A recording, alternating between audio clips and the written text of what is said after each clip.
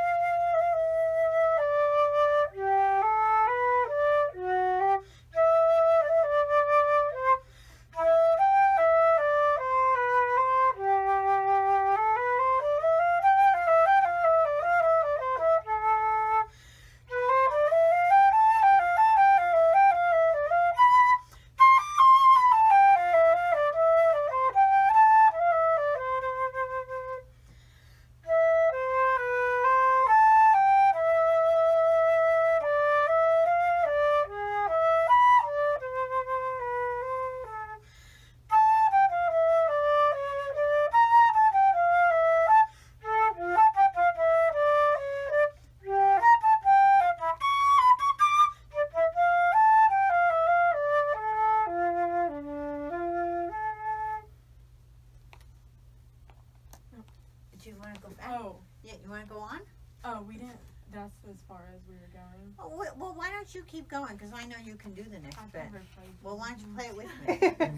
You play really. You have a doesn't you have beautiful sound? I wonder where it's coming from. Are you also a sports person? I played hockey. Yeah, well, you got some good air control there. Okay, go on, go on. Try it. Because you have a musical understanding of it, and I bet you're going to surprise yourself. And this is a good thing for you to do. Don't worry if you make mistakes, but I don't think you will. I don't think you. I know what you're going to do. So go ahead. Go on. Da da dee da dee da.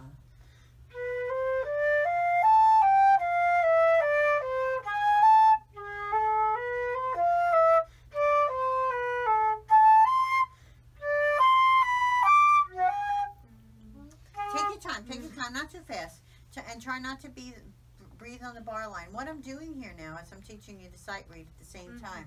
You've already got this bit of the piece.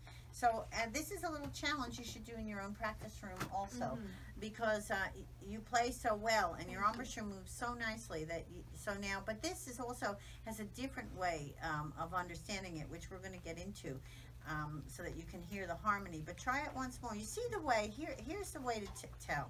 You see the way that the line goes with the slurs? Yeah. So that's one line. And then this guy goes to there. Because a high note has to go somewhere. It wouldn't go da da da da da da dee da da da da da. That should not be there. That breath mark should not be there. Okay? Good. Trust yourself. I know you can do this. Da da dee da da da. Ready? Play.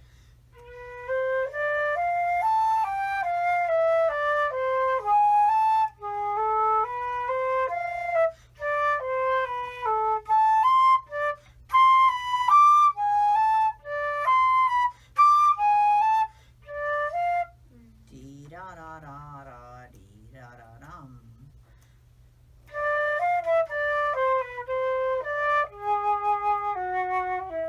Now you know this next section because it's the same as the beginning.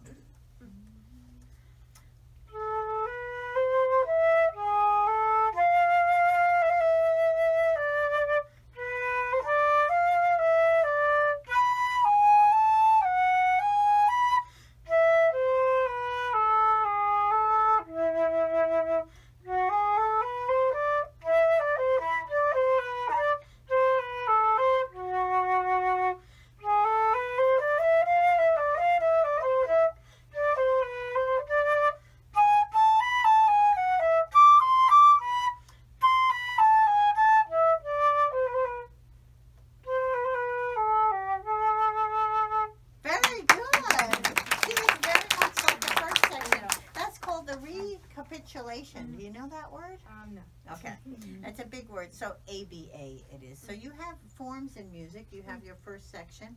Then you have your development section. That's when it gets all black. Yeah. And starts putting all those flats and sharps and all those things, and you start going, oh no, you know.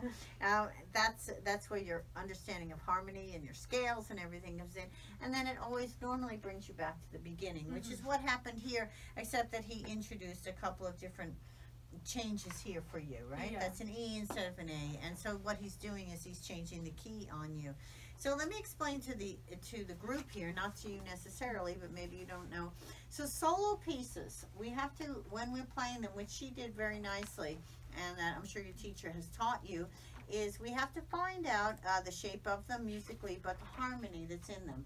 So what she did here is that she took a little time on the first note, and this is really important because this is what we call like it's the bass, it's the chordal, it's a wah da dee da da da. You see, it's a song.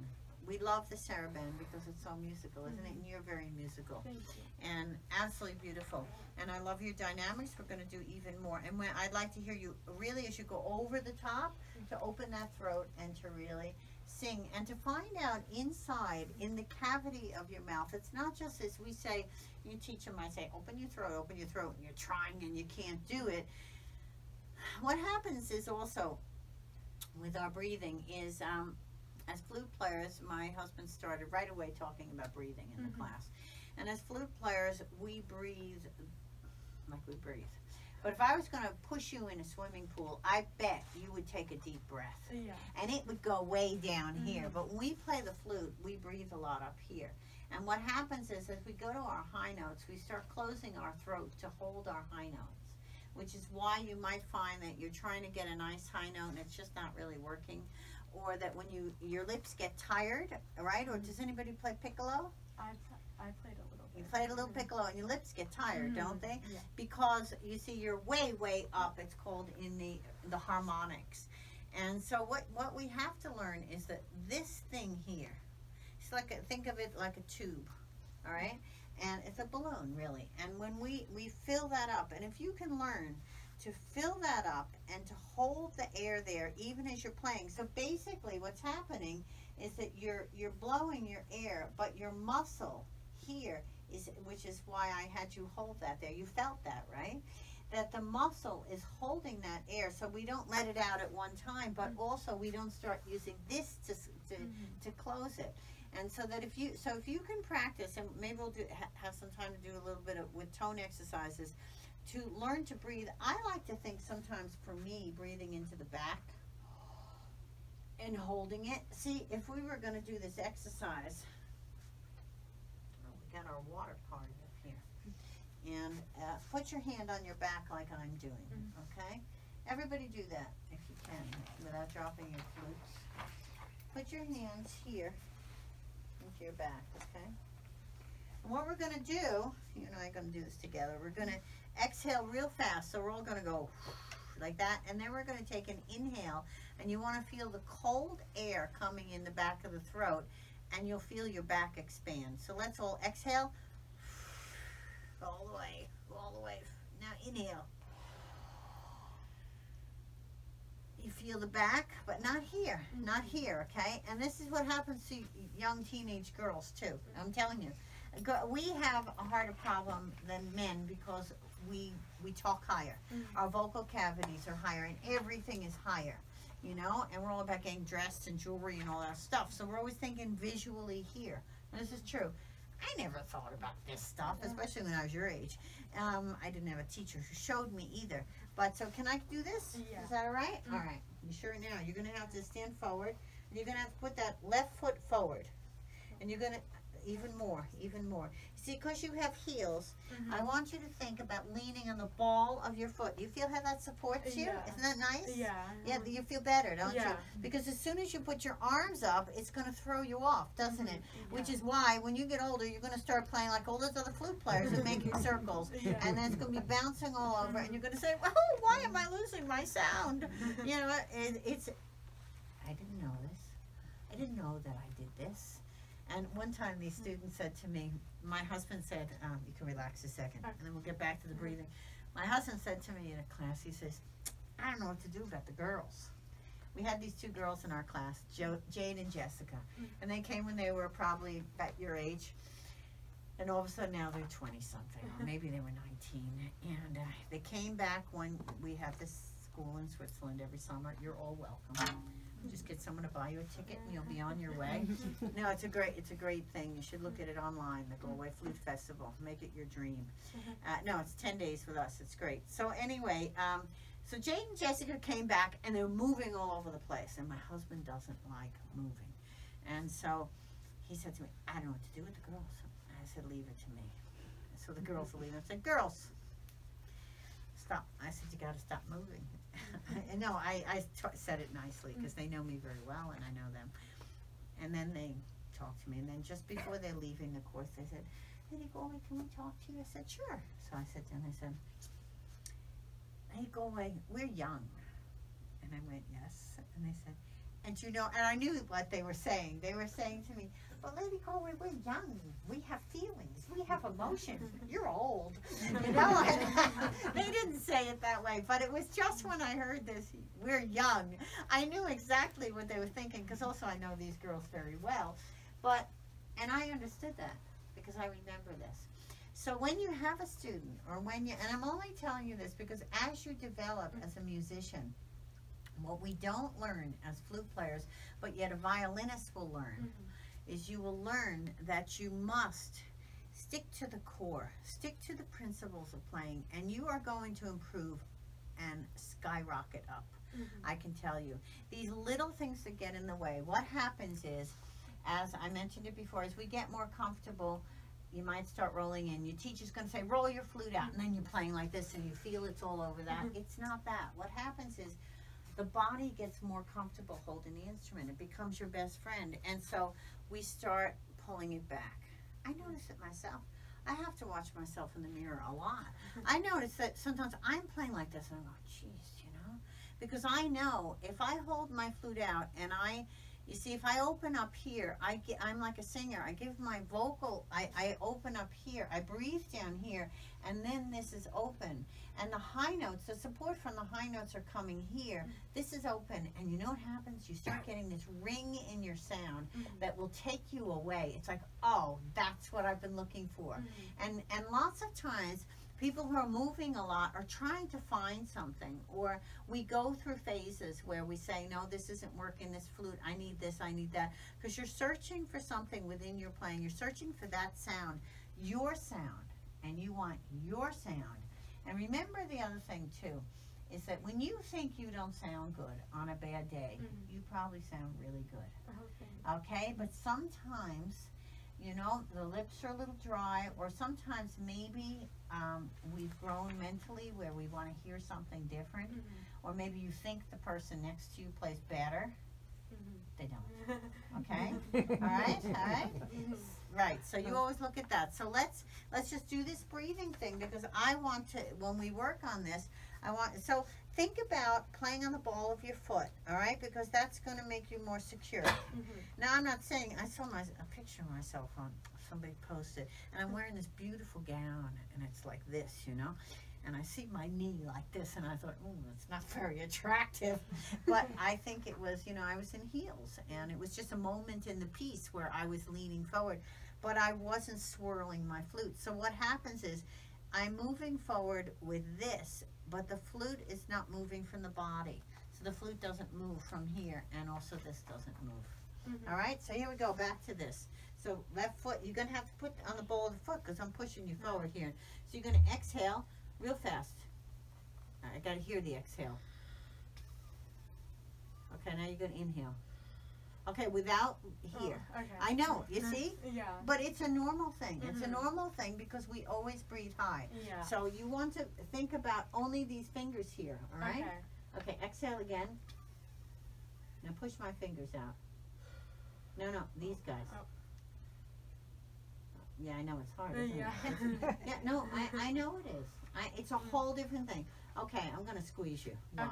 Okay, did you eat a big breakfast? No. Okay. Are you going to faint on me? No. Okay, good. I had one student. No, never mind. Okay, so I tell you what, you do it with me. Okay. You watch me.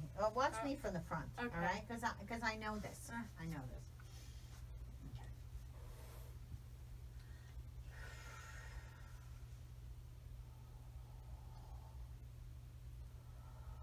I'm an accordion. But you see, my natural thing would be to do two things. My natural thing would be, you see, but I have to concentrate. I still have to concentrate. That's why I said open up the back of the throat. Can you just go, think of going ho.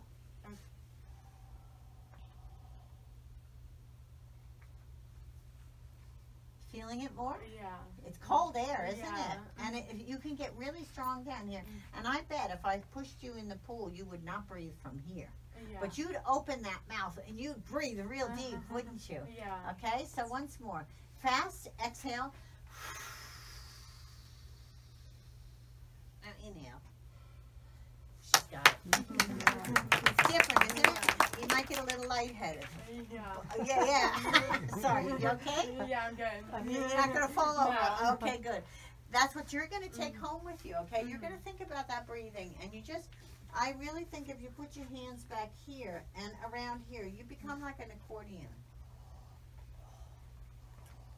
Just get in touch with those muscles. You know, you're an athlete. You're training with the flute like you are for the Olympics. You work on it every day. You work on it slowly. You work on little exercises. That's what an athlete does. That's what we do. We are athletes. And so we have to get in touch with these different parts of our body. And I'm not saying anything weird, you know. It's not like something comes from the, oh God.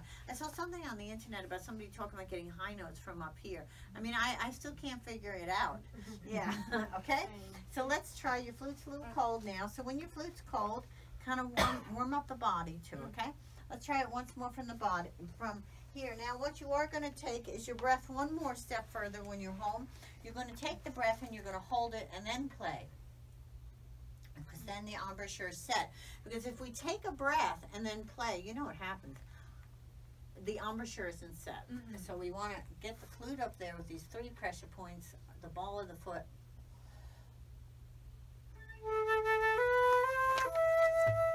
You see how and I always think of coming from behind in the music.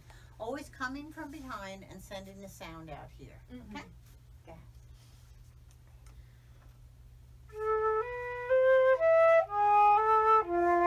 Good. Now I think the A is the most important, and I would like to hear you hug or caress that G sharp more. Okay. Because you're going to the F.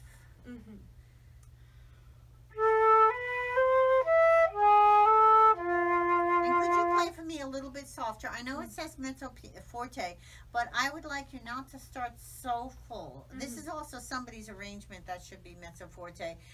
You've just played before a really big movement and very fast, and now you are charming your audience. This is a good piece to play in church or whatever you go to on Sunday morning, or you don't go to anymore on Sunday morning, or if you play for someone for a very, I play at weddings a lot, you know, things like this. It's a very nice piece. So imagine that you're playing, I just played at my nephew's wedding, and they're just doing the thing of the rings and everything, and of course we played in the wrong place, but never mind, because the priest was supposed to give us a signal, and the priest started going like this, and they weren't even and so I'm looking at my nephews going like this. Did they do the rings? And he's going, and then he said after he didn't know what I was talking about. Anyway, but it didn't matter. But because it's a beautiful moment, I'm not going to pick up my flute and go da da dum ba da dum. You know, we pick it up going ya da dum ba da. So what I say is get from behind. So ooh, can you make an ooh for me? Play that A natural and then go ooh. No, keep the ooh. Isn't that pretty? And when you do that, I want you to think still about sending the airstream out. Okay. Ooh, ooh. That's ah. That's ah. Ah. May ooh, ooh. Pretend we're in Paris. You want to go to Paris? Yeah. Okay. So pretend we're in Paris. You go to Switzerland, you can go to Paris. Tell you that. Okay. It's only 2.5 hours away. Okay. So ooh. Think of French. Think more French. You know the French. Ooh.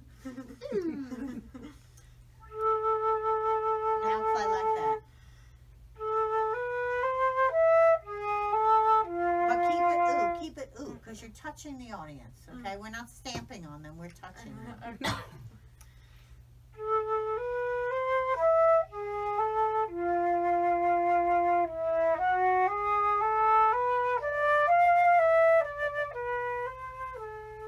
Now a little more. No, wait, just a little bit. Wasn't that beautiful? Wasn't that, did you like that? Yeah. That's the magic. That's the magic. So then, and we have to stop unfortunately, the second time Bach brings that back, we add a little bit more, but not too much, only a little more on the color. So we might go, we don't go to ah, we go to ah or something, but now you couldn't have gotten that ooh unless that throat was open.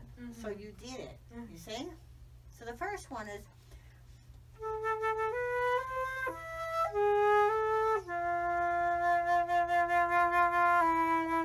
make sure you go to that E, okay? And then we go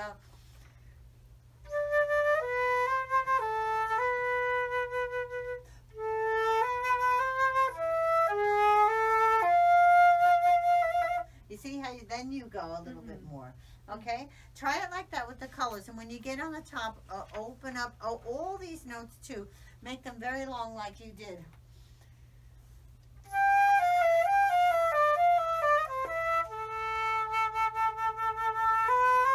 You see, and when you get on that note too, you hold the note and then you move. Okay, each note is precious. Bravo. Thank I'll see you. you in Switzerland.